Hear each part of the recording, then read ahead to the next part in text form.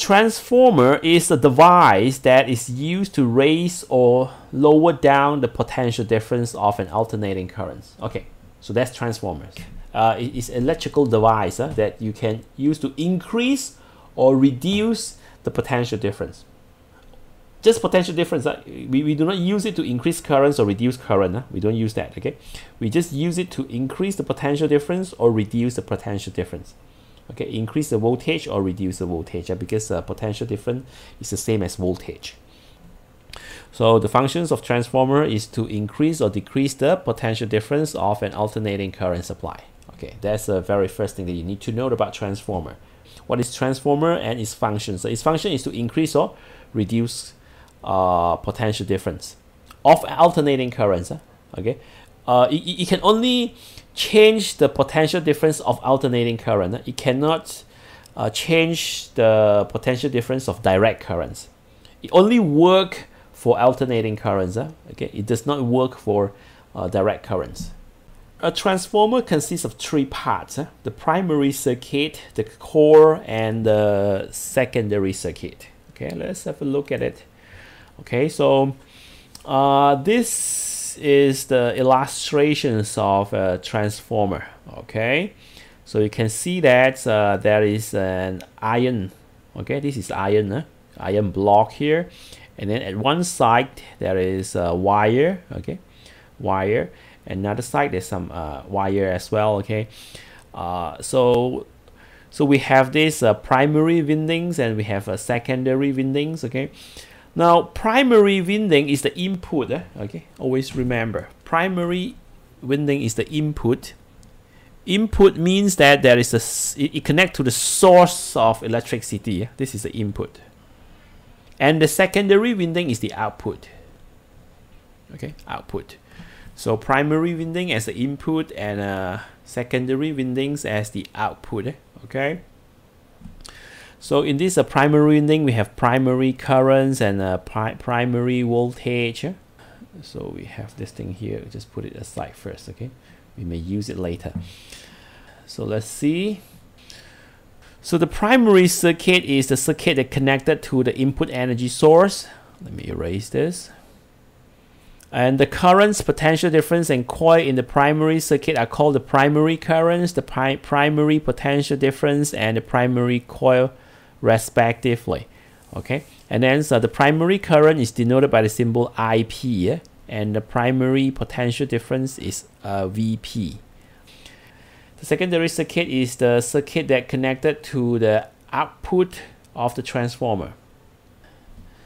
And potential difference and coil in the secondary circuit are called the secondary current, IS, secondary potential difference, VS, and the secondary coil, respectively. Okay, the S, the sub S here stand for secondary. Secondary. I is current, V is voltage. Okay, the P stand for primary. I is current, V is voltage. So VP is primary voltage. That is the primary circuit and the secondary circuit. Okay, we have also the core. The core is the ferromagnetic metal. So this core, it must be ferromagnetic. And if you still remember, a ferromagnetic material is the materials can be attracted by magnet.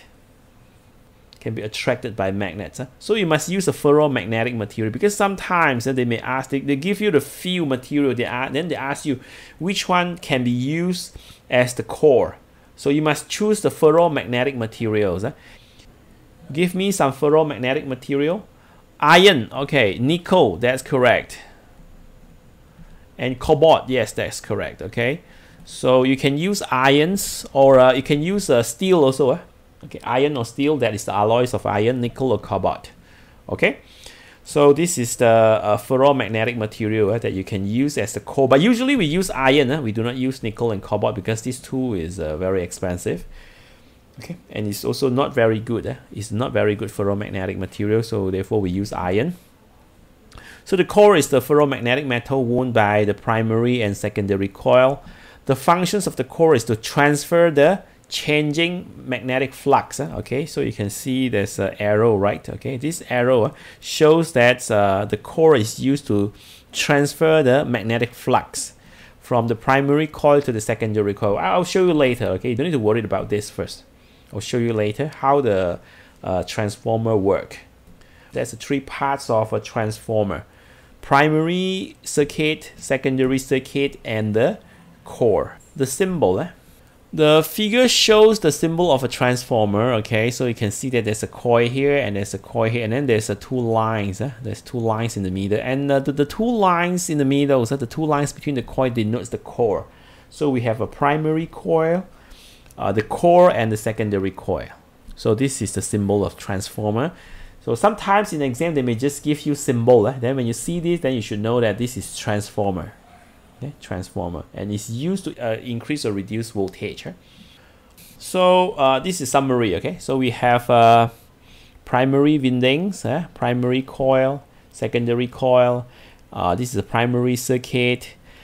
The current connected to the primary circuit is called the primary current. Is denoted by the symbol IP. I is current, P is primary.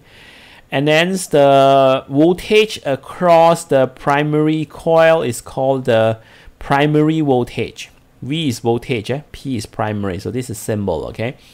And then we have NP, NP. NP is the number of windings.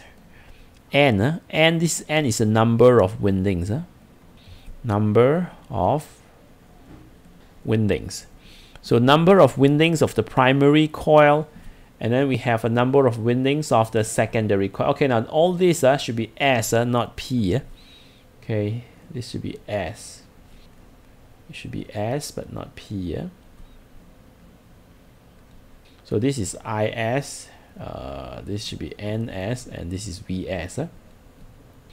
So this is summaries of the structures of the transformer: primary coil, secondary coil, primary currents, primary voltage, number of windings of primary coil, okay, secondary current, secondary voltage, and number of windings of the secondary coil.